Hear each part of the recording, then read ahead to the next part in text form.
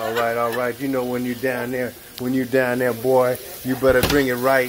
When you hit somebody's house and they from Appaloosa, Louisiana, boy, you better come correct. When you hit the door, they expect you to hit the door and start cooking. So the chef doing his famous frittata over here. I got my Swiss chard going down, some nice eggs, fresh eggs. I got some more zucchini from the garden right there. I got what else?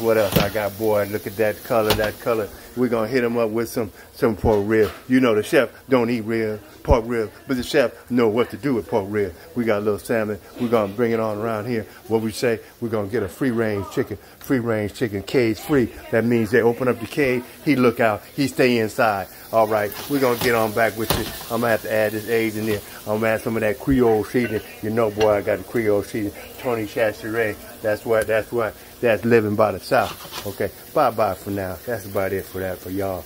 That's it for y'all right there. That's it for y'all. I gave you a little picture right there. Goodbye. Bye.